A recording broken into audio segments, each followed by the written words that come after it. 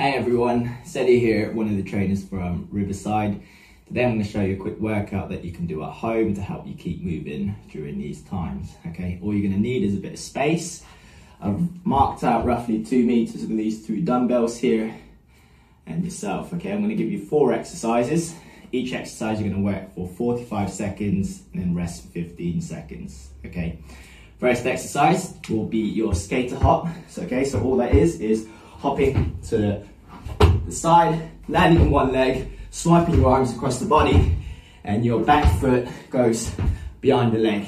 Okay, you can build your speed if you like, or if you need to, tap the floor with your back foot.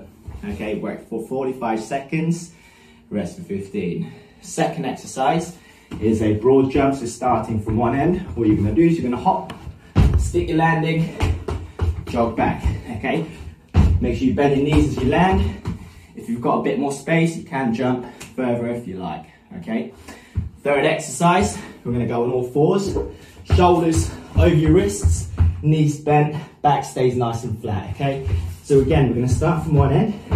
All we're going to do, we're going to travel to the other end, keeping your back as flat as you can, and back to where you started. Okay, keep moving. 45 seconds, rest for 15 after.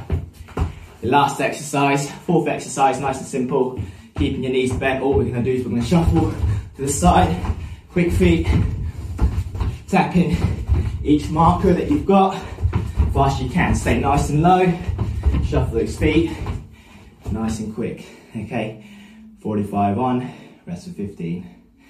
Okay. Once you've done all that, rest for about a minute or so, and then repeat for 3 rounds. Let us know how you get on.